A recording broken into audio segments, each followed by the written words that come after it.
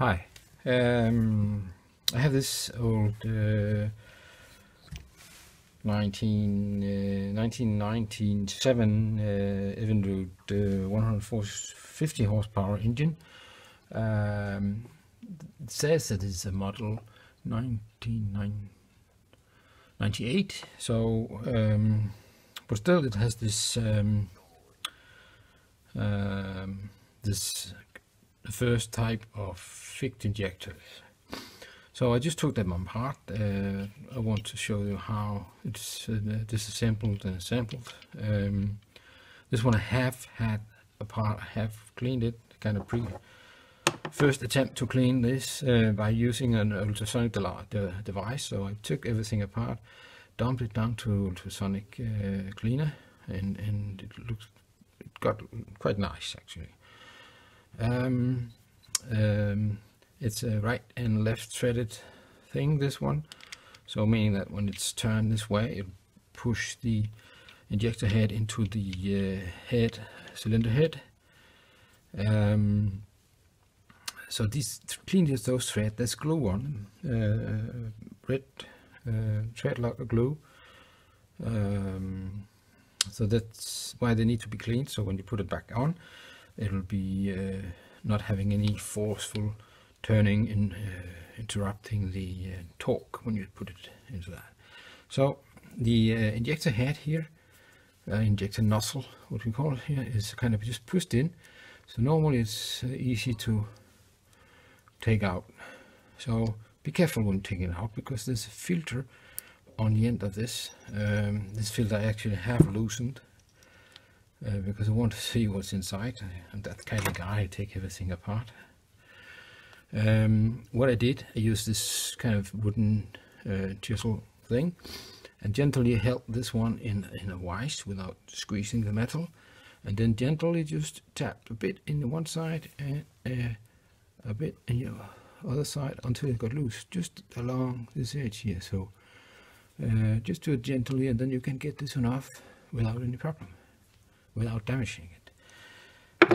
This part is very thin, very fine mesh, so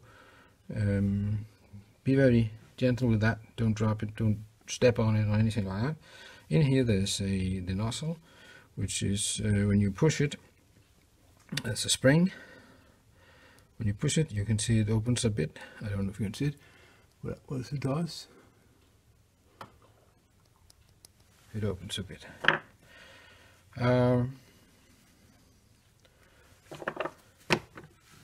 Next, I put this one in the vise and put spanner on here and loosen that one.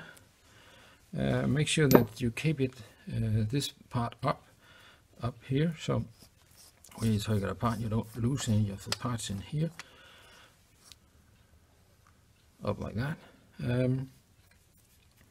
Oh, so this O-ring here is folded out. It normally sticks into the bottom of this coil. So if you want to have that out, just gently take it out with a dull tool or something like that. Here we have the internal. Normally this one is pressed down here with the O-ring in this area sealing towards this outer place. So this one needs to be able to move very easily. So this contains, take it all in one go here. This is how it looks, complete. There's the crushing dish, the bushing here, which align this end of this internal activator piston, or what we can call it. The spring was put it back. This one is, this unit here is hollow all the way through here. So when this one is activated by the coil, it will move towards a ball which is in here. I think there's a YouTube video showing the schematics about how the function of this is, but that's one thing seeing it here like that. This is my homemade tool. Oh yeah, again, be smart, keeping this up, so that you don't lose everything on the floor, which you can't risk not finding it again. But this one has a spring and a ball. This is the ball and a spring, where this one actually hits this one when activated. So in here there's a small sieve, small device in here, a kind of valve system, I believe it is. This cannot be taken apart without destroying it. It is kind of forced, or let's say pinched together as one unit. So here we have inlet nozzle is slightly bigger than the outlet nozzle. The inlet nozzle has a non-return valve in this area here. Make sure it works and it's clean.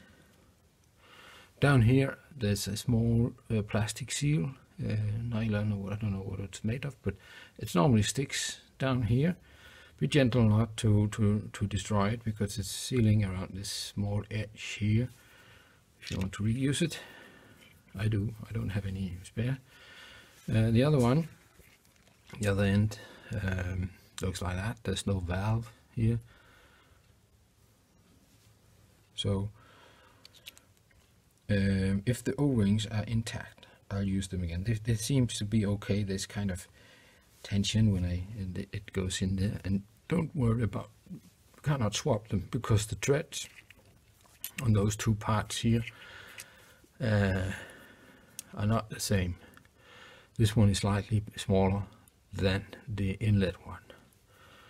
So if I try to put this one in, I can't put it in here actually, so it needs to be going like this very easily. You can feel the O-ring.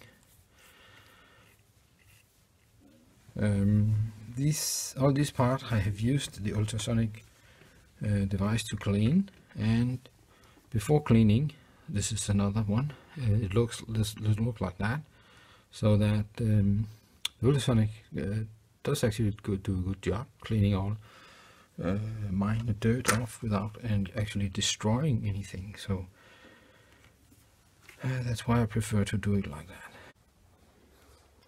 Okay, just this one will just be kind of showing how the part looks before I clean it.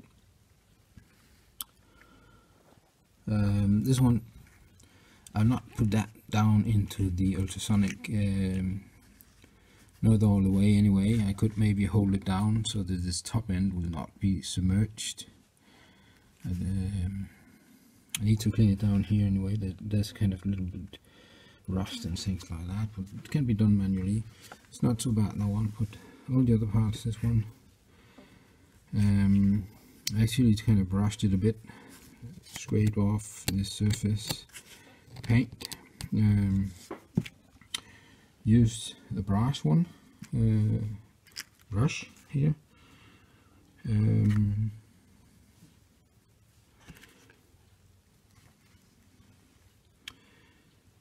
I might use the brass brush just about this area here. That's a little dirt, just to get some of the big lumps off. The thing is,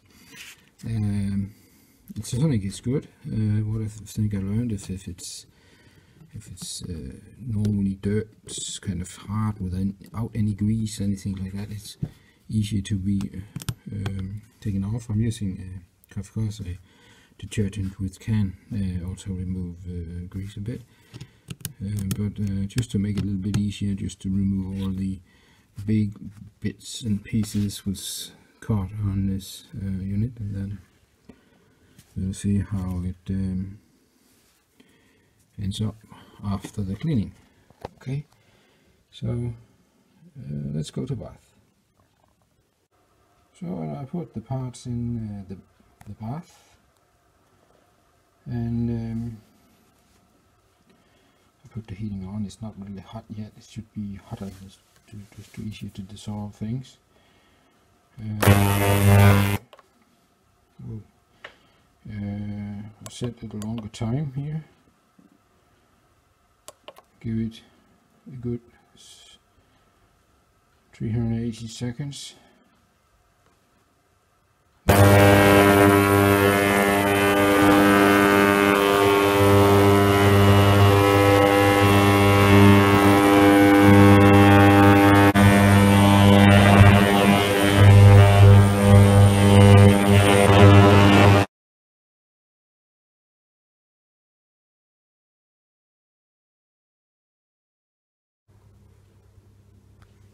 Okay, this is after the ultrasonic cleaning.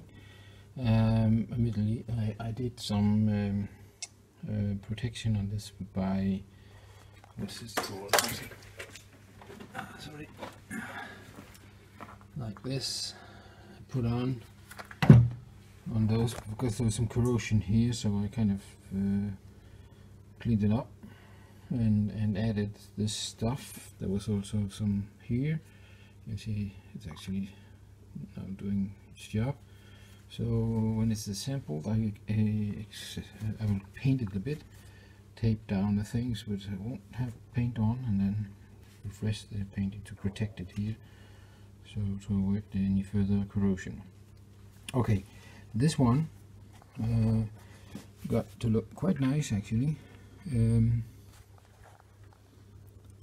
trying to just focus on it. Close, like that. Very nice. It was very black before. Again, the surface here, check for any upcoming, let's say, dents or things like that. It's not allowed because it have to be able to slide in here. This one had actually kind of a bit of corrosion in here. Difficult to see, but I also cleaned it up now. There's a bit of corrosion, so might have been some moisture in here in a certain, there, I think you can see it, moisture in a certain time. Corrosion, of course, makes the distance between those two things very tight and might hang it a bit, and therefore could cost it running kind of rough, and also of course lean, because it wouldn't lean rich depending on if it's hanging open or hanging closed. So but I think the parts got quite nice. I did a little helping on that with the brush, because there was some big lumps we couldn't get out, and this one also I cleaned up manually in the button. I did a little ultrasonic. I hanged it. There's a hole here. I could put a thread through and hang it so that this top part was above the water and the bottom part was submerged. This one also got quite nice. There was a bit of debris up here, and I actually kind of did a little helping here. It also looks kind of, there was a bit of corrosion on that one here. So I think now I'll try and put it together. I found that the O-ring on that one was, where can we see it? Can we see it? Yeah. Anyway, it has a damage. You can see it now here. It's damaged, so there's missing a bit, so that means it'll be leaking. So therefore I replaced it by a O-ring, similar size. That's it. So now I'll put it back together. I'll loop the parts a bit with some thin oil. Maybe I'll get some 2-stroke oil will be best, and then put it back together. Okay, that's it for now. Thank you. Okay, so reverse order is to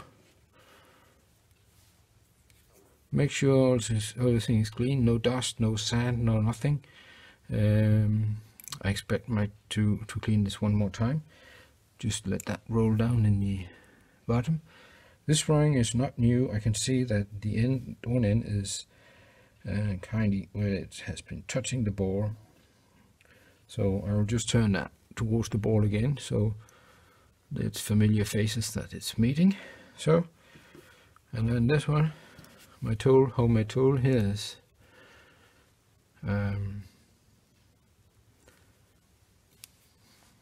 it's squeezing. It has to squeeze it on a bit, and that's okay, because now I can just have it like this.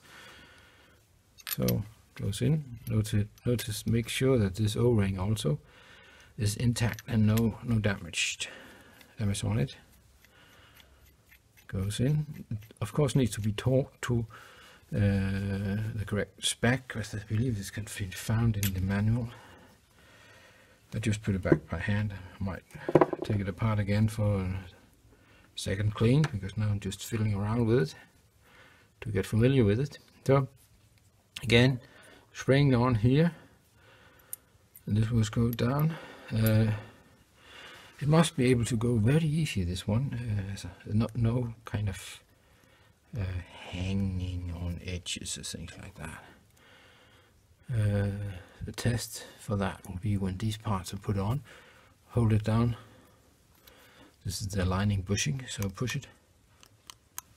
So you can feel it goes easy. The O-ring goes here on top. Keep it upwards, this one up, so that when you put this one on, you don't get that one to get jammed somewhere. So you need to kind of be more kind of precise when you put this one on. See, now I did it. Fiddling around with it. So I dropped it. Okay. A bit shaking in my hands today.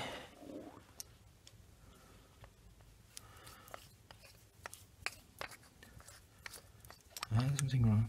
Yeah.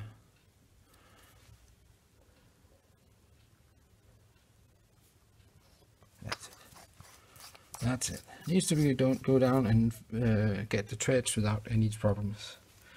Otherwise you have something stuck in between. We don't want that. These parts are not easy to find anyway, so new. Really.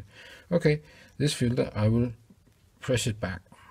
I'll find a kind of pipe or something like that. I can put it on and just tap it gently back on when I'm finished with the cleaning here. But this has this small locking ring, so it's in here. You need to help that one go in place. It should be like that. So that's it. Torque everything in according to spec. Make sure it's clean, and then I'll test all those again together and see how they align with each other. So again, there's no what I could read regarding these old school Ficht injectors, there's no kind of calibration in the EMM, so they have to be within a certain spec to each other. So that's the thing I'm going to do here. Okay, thank you for now. Bye.